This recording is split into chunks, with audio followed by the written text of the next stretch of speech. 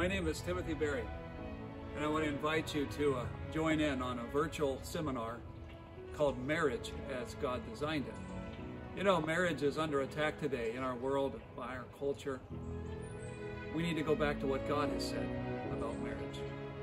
In His Word, God has revealed how He designed marriage, what He intended for it to accomplish. What are His purposes for marriage?